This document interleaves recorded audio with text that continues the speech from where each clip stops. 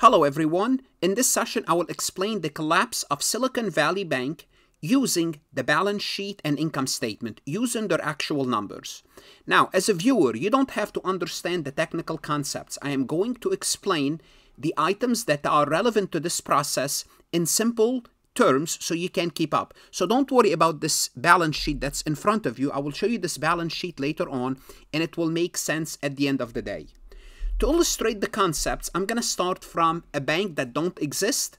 It's going to take me 2 to 3 minutes. I'm going to create a balance sheet for the bank explaining the different accounts, and therefore you understand the importance of each account. So then when I pull the actual balance sheet, all will make sense for you. So let's assume I wanted to start a bank with a $10 million of capital. I'm going to call this bank Adams Bank. So simply put, on my balance sheet, I invested $10 million. The bank will have $10 million in cash. Adams Bank, as of January 1st, 20x0. I have common stock of $10 million, all fine and dandy. Next thing I'm going to do, I'm going to take this $10 million and start to buy property, asset, equipment to open the bank. So I took this $10 million that I have in cash, and what I did during the year 20x0, which is I did not open yet, I purchased land, building, and equipment to open the bank. Now I still have 10 million in assets and 10 million in equity. So nothing really happened so far. It just the bank existed, and now they have land, building, and equipment. Now they can open their doors for business. So we opened our doors for business in year X1, year 1, and we accepted for the first quarter 20 million in deposits. Deposits mean the people deposited the money at your bank.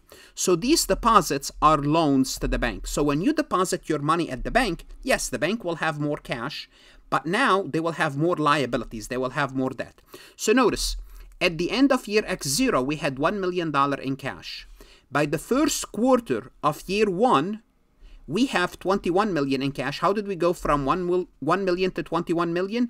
We have depositors. So notice here, the deposits are a liability for the bank. The bank have more cash, but they have deposits. Now, what do banks do? What do banks do? Well, banks need to make a profit. The banks need to invest these deposits to make a profit because they have to pay the depositors some sort of an interest rate. So they need to invest this money. So here's what's going to happen. Adams Bank, by the third quarter, what they did, they took this 21 million, they lend out 2.5 million. First, before they lend out any million, we have to keep 10%. We're going to assume 10%. You have to keep it a mandatory reserve at the central bank. So they use 2 million from this 21 million as mandatory reserve. Then they lend out 2.5 million to people who wants to purchase homes, which is mortgage notes. They lend 3 million to personal loans, and they lend 5 million to business loans. And this is what banks do. So notice they have loans. Now that's their assets. This is the bank's asset, what I have in yellow. This is what's going to generate. So if they're paying, let's assume they're paying, for the sake of simplicity, 1% on their deposits, they want to make maybe 8% on their investments. Therefore, they will make a 7% difference as profit. That's why they can operate the bank and have some profit for the shareholders. So this is a simple banking system. Now here's what I want you to notice here as well. Now notice the banks still have 8.5 million in cash and 2 million in mandatory reserve. So as of right now, if all the depositors came and they want their money, we can cover 52.5% of their deposit. Now the higher this ratio, the better off the bank is, because let's assume all the depositors came today, you can only give them 50% of their money, but that's not what usually happens. That's not what the bank on, right? The bank, the people don't come back for their money immediately, but the point is you have to have this ratio covered. Before we proceed any further, I have a public announcement about my company, FarhatLectures.com.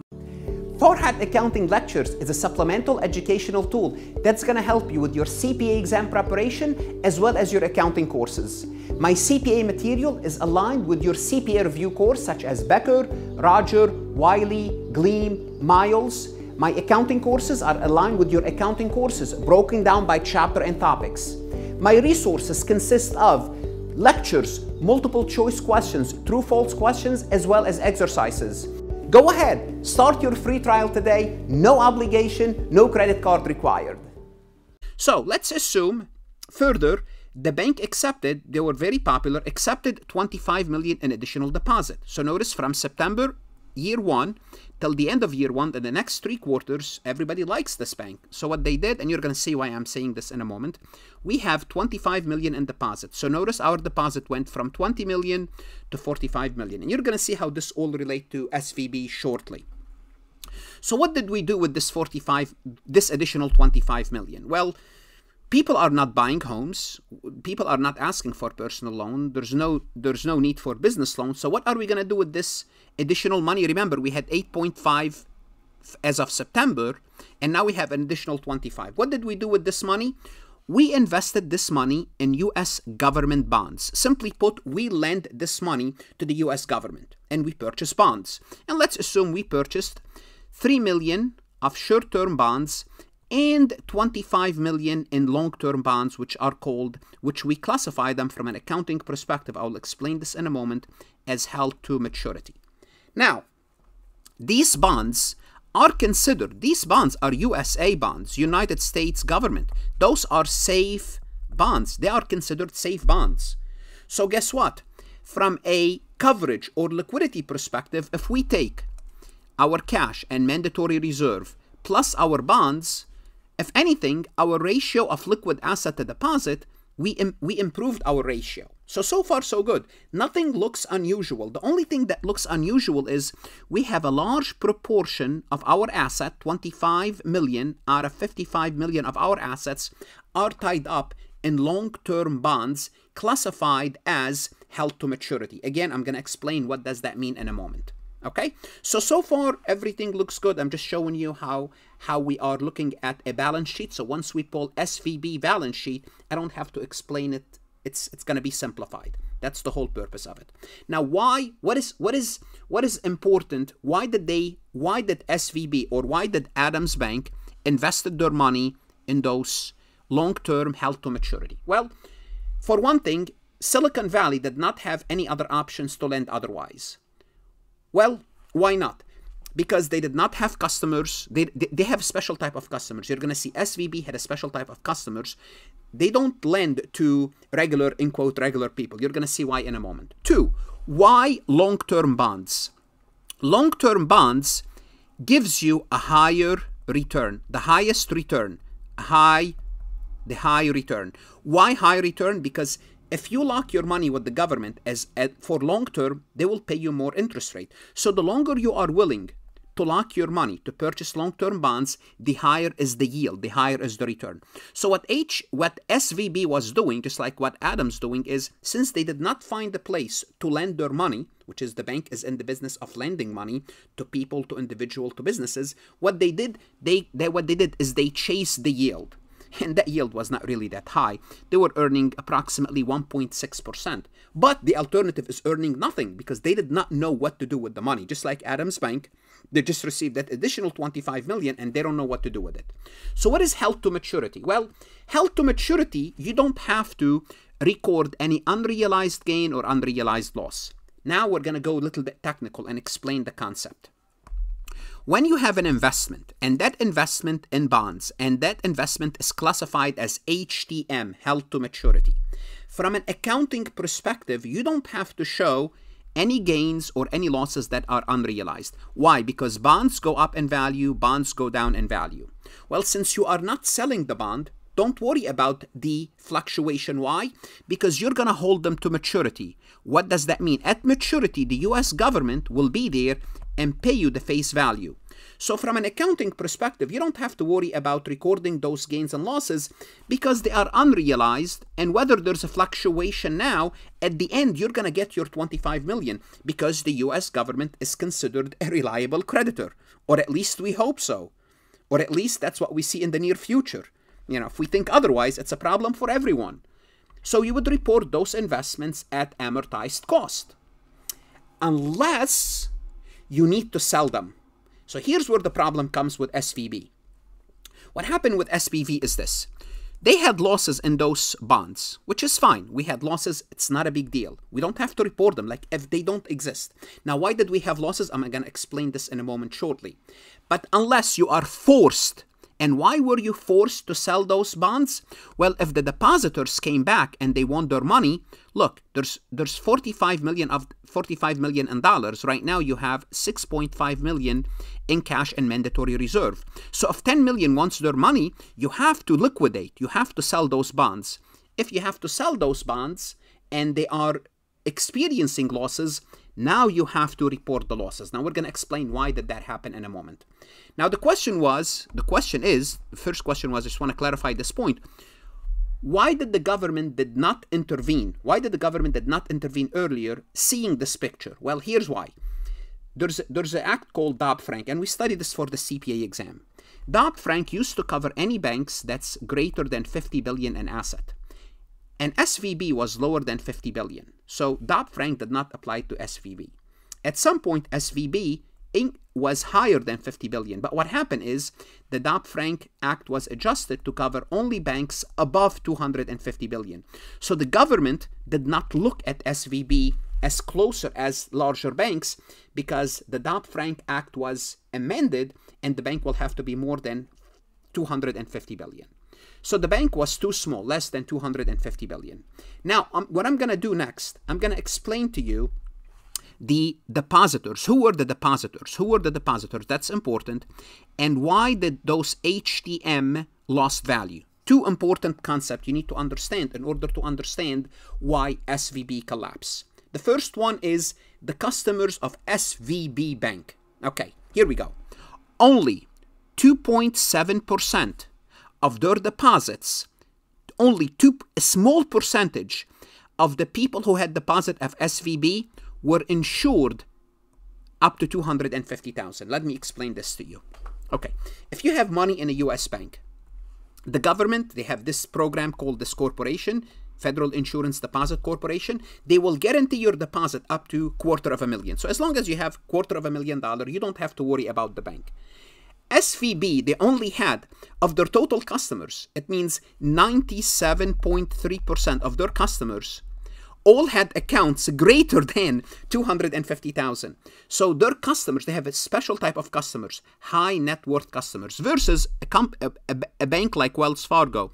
Wells Fargo, 40% of their customers are covered by the FDIC because they have deposits less than 250. Look at US Bank Corp, JP Morgan.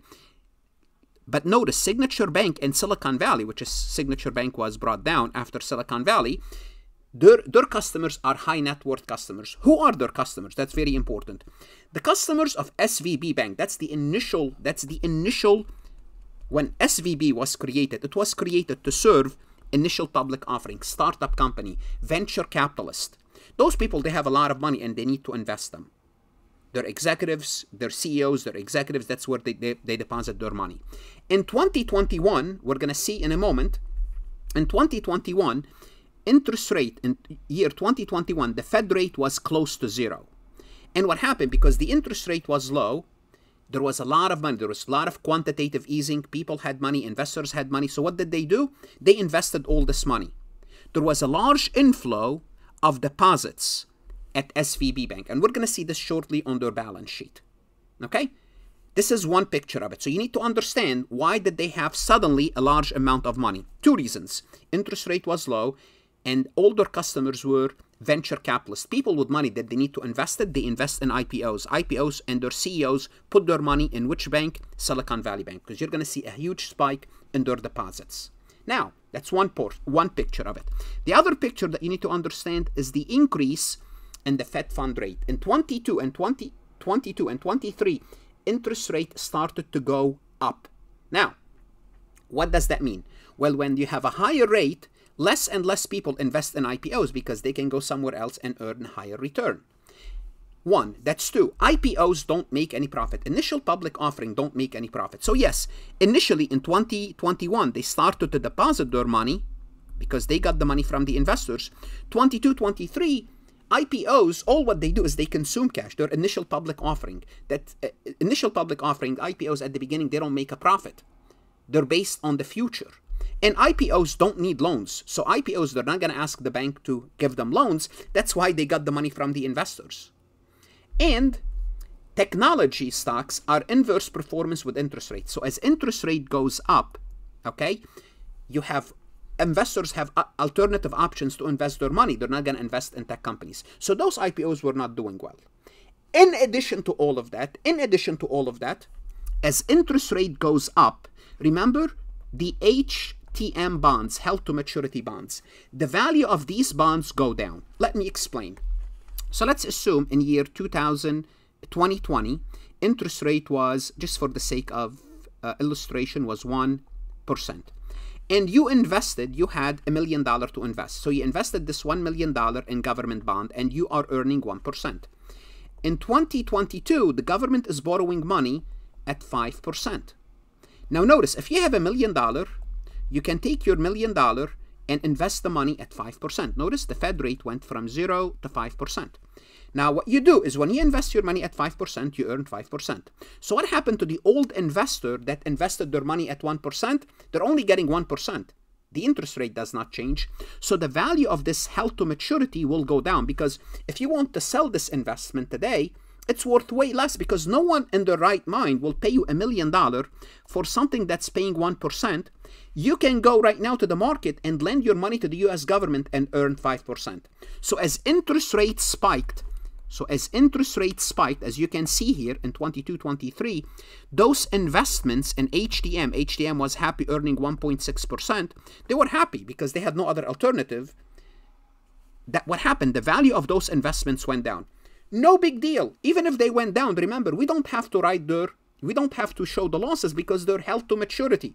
Unless we are forced to sell them. In case we are forced to sell them, we have a problem. Okay, this is what we're going to see what happened next.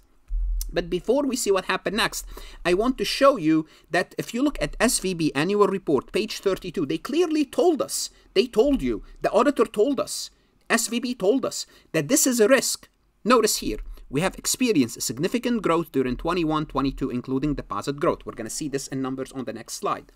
Again, if we experience deposit growth at similar or greater rate than in the past, we may need to raise additional equity to support our capital ratio. Remember, if you have deposit, if you invest the money, you want to make sure that ratio is available in case the people wants to withdraw their money. We have experienced significant balance sheet growth, which we'll see on the next slide, beginning in 2020 through the first half of 2022. Follow with me. Failure to effectively manage our growth could lead us to overinvested or underinvested in our operation, results in weakness in our internal control, and give rise to operational risk, financial losses, loss of business opportunities, and loss of client satisfaction, invite increased regulatory scrutiny, and result in loss of employee, blah, blah, blah. So they were aware, as they're growing fast, there's a risk in growing fast. And they're telling you, we are growing fast. Now they're going to tell you where did that money came from. Much of the recent deposit growth was driven by clients across all segments, obtaining liquidity through liquidity events such initial public offering, secondary offering, companies selling stocks in their company, and they're getting money and they're depositing their money as SVB. SPAC fundraising. Now, SPAC fundraising had a lot of money, and I know a personal individual that works in this industry. He told me, literally, he had $300 million. He does not know what to do with. He was asking me if I need money for my company. I said, right now, I don't, because I have no plan to grow. I don't have a plan to growth, but the point is they did not know what to do with money. And matter of fact, what this individual was doing, I'm just going to call him Matt for the sake of illustration, right? So Matt, what he did, he was looking for businesses that need money. Take our money. We need to invest this money because interest rate was 0. So what he was looking for, at the end, he was looking for companies that build swimming pool, because there's a lot of shortage during 2021 in swimming pools. So if you want to build a swimming pool, you would have to wait 6 months or a year. So what he wanted to do to invest that money in these companies so they can grow. So the point is there was a lot of money flowing around. And I'm telling you, I know for a fact from a personal experience, because I was offered money. I said, I can't use it. I really can't use any money right now. Venture capital improvement, acquisition, and other fundraising activities during 21 and early 2022. Okay, why? Because interest rate was low and the government was dumping money through COVID when COVID was taking place. Though these liquidity events and our deposit abated over the course of 2022, they started to slow down 2022. We are unable to predict whether this liquidity event will return to elevated levels. So that's we're not sure if this is going to stay and whether our prior level of deposit growth will return. And they're saying, look, we don't know if this growth will return. We're going to see on the balance sheet next. Our level of deposit also depends on whether the client determined to keep proceeds from liquidity event and other fund and deposit product with us. So they were aware of that risk. They knew for a fact that at some point, these individuals may take their money out. Okay? Our level of deposit depends on whether the client determined to keep them. Okay? Although the client have historically retained a significant portion of their fund, client began to move more funds off the balance sheet in the second half of 2022. So they knew exactly the second half of 2022 that clients are taking their money out. And I told you why. Because IPOs, they consume money. As interest rate goes up, IPOs don't do well. Interest rate goes down. So that's why they were aware of this. Okay, and they were aware of this risk. Now we can look at the numbers. And I'm going to focus on 2-3 accounts here. One is there, and by the way, this is in billion, but I had to superimpose 2019 and 2020, and they use a different format, so I can show you the 4-year for the balance sheet. So notice, 2019 they had 6.7 billion in cash and cash equivalent, 17 billion. 14 billion, 13 billion. Again, they're missing the zeros here because they changed the format of their balance sheet. So notice, I'm going to show you the numbers in a moment. There was growth in their cash and cash equivalent. Now, where did that money came from? Let's look at their deposits here. Under liabilities, we can look at their deposits, total deposits. And I'm combining interest-bearing and non-interest-bearing because they really, interest-bearing and non-interest-bearing, they pay basically minimal. They were close to paying 0% on their deposit. They had 61 billion in the 62 billion, went up to 101 billion in 2020, 189 billion in 2021. So notice what's happening to their deposits. It's growing substantially. And then went down to, remember, in 2022, people were starting to take their money out, went down to 173 billion. But if you compare 2021 to 2019, their deposit tripled. And sometimes you don't know what to do with the money. So what did they do with this money? Look what they did. Let's look at their HTM securities, held to maturity securities. They had 13 billion invested in 2019, 16 billion in 2020. That's fine. They went from 16 billion to 98 billion. So they took all this money that they got. They did not know what to do with it. And they deposit this money in held to maturities. And what did we know about held to maturities? Bonds, they are inversely related to interest rates. So notice interest rate goes up. The Fed fund went up. Those funds started to go down. And at the same time, what's happening? People are withdrawing their money. So what would SVB have to do to meet those withdrawals? Sell HTM. And what happened when you sell HTM? You are at a loss because those bonds lost value. Now, are auditors responsible for this? Absolutely not. The auditors are not responsible of how well you manage your investments. Auditors are responsible for how well you report your numbers, not how well you manage your investments. So notice here, there was a 161 increase in their cash and cash equivalent. In 2020 to 2017 went down. From 2021 to 2022, cash and cash equivalent. This is year to year. This is not a trend. This is year to year. But notice, their cash almost doubled over a 2-year period, cash and cash equivalent. So notice what happened to deposits.